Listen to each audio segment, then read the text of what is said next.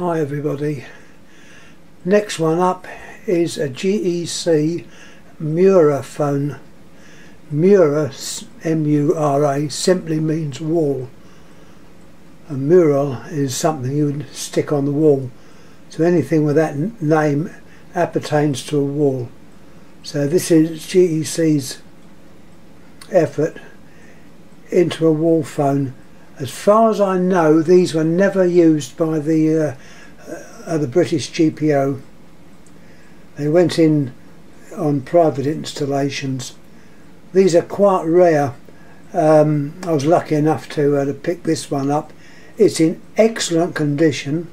Alright, it could do with a buff up to give it a shine, but I've left it as it was.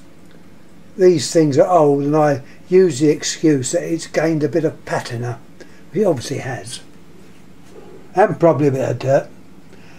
But not to worry, it's all there, it's not cracked, it's not broken, and it works. It's got a normal bell inside. It's got the good old handset. Now, I will be changing this handset because this is what the handset would have looked like, but the one that came with this phone would have had the name GEC on that little motif thing there. It would have said GEC. I have got one. It's just a case of me removing this one and putting the other one on, so it's sort of authentic to the phone. Standard dial. As far as I know, it's a normal trigger type dial. The 10 to the side. What we got written on the back: when reordering, quote, blah blah blah. So that's obviously the little rubber things are no longer there. Probably through age they become rotten, but that's not a problem. It can be replaced by some nice new feet. Anyway, that would be up against the wall because this is solely a wall phone. It would never have been used as a desk model, so it would have been mounted on the wall. As I said before, it's all there. You've got little holes at the side or slots. That was there to let the ringing out.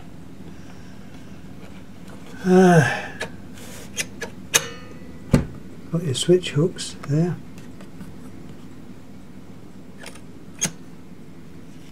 The dial, as you can see, is just a number dial.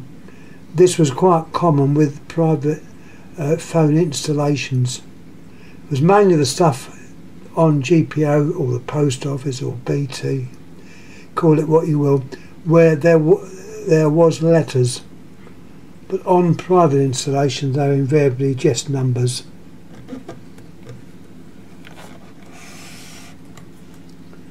So you can see it's a Bakelite case. Now Bakelite is very brittle, so handle with great care. If you're lucky enough to pick up an old phone that is made of Bakelite, or a nice old Bakelite radio, you never know. Please treat with care. And if you have one sent to you from eBay, make sure the idiots don't just put it in a jiffy bag. I had a little, I think it was a Murphy set, no, not Murphy, Ultra, a little Ultra radio. We're all working, and the idiot put it in a jiffy envelope. Well, needless to say, when it arrived in many pieces. Very disappointed. Why the fool couldn't have used a good strong box, I don't know. But anyhow, I just add that as a little anecdote.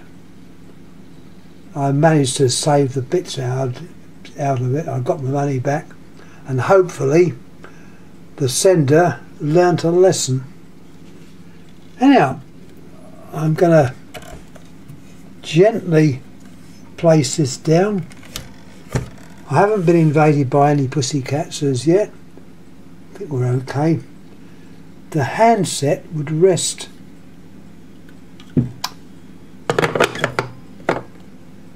it would rest that way round,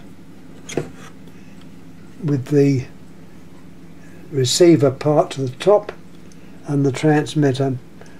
It is the normal normal GPO receiver, or combine as the French say. It's got the old spit thing on it. Also made of Bakelite. So once again, don't go and drop it. If you drop it, you'll end up with more than just the handset. Anyhow, that's all for this one. Any questions, please ask. Please subscribe, and I will get back to you. Needless to say, the cord would not have been the original. It would have probably been a pleated cord. You can get these. There are sellers on eBay, and there's exhibitions where these are sold.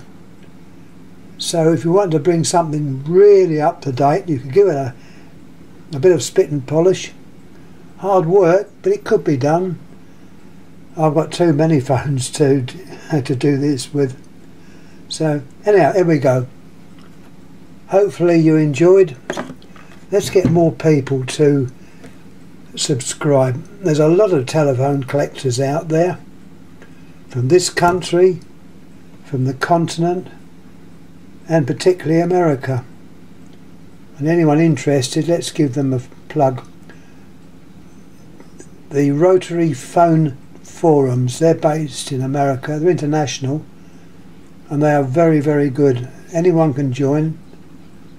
You just need an interest in old phones, preferably rotary or dial phones. We tend to say dial phones in England, whereas the Americans say rotary. It simply refers to the dial, which is a means of producing 10 pulses per second.